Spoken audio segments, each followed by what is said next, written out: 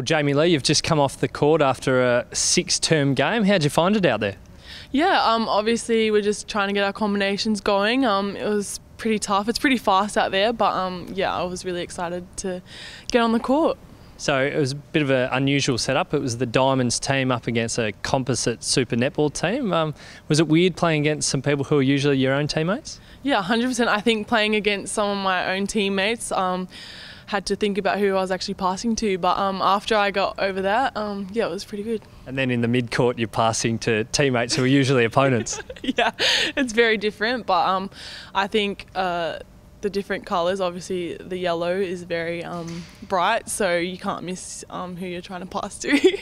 And what's the speed like out there? Is it a noticeable difference between how the Diamonds team, which is the best in the comp, come together compared to a normal game on the weekend? Yeah, I think so. I think obviously national team, so everyone steps up and everyone wants to obviously be starting and playing. So yeah, there's a little bit of competition, but it's never a bad thing.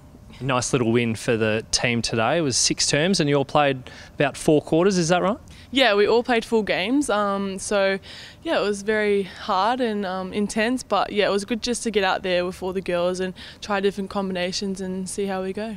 So it's your first World Cup, but someone who's been there before is your Giants teammate Caitlin Bassett. She's leading the way as captain. How'd she go this morning? Yeah, she did so well. I think she definitely does lead the way. She's yeah, very wise, and obviously she's been around for a while, so everyone definitely takes a lot of advice from her, and there are a few girls that haven't played in the World Cup, so yeah, definitely listen to her a fair bit. You've been in camp for a couple of days. What's the setup like? Who are you rooming with and spending all your time with? Yeah, so at the moment we're just in apartments. I'm staying at the Quest for the week, and my roomie is Kelsey Brown, so yeah, it's very good. And what does the next few days look like for you? Is there a fair bit of game plan work going in from Coach Lisa Alexander? Yeah, I think obviously having the hit out today, we have a few work-ons and things that we need to fix up, but we're playing the men tomorrow and probably one more training session, and then yeah, we're saying our goodbyes. It's all coming up really fast. How's the family preparing? Is everyone pretty excited, and is some of the family going to head over to Liverpool to support?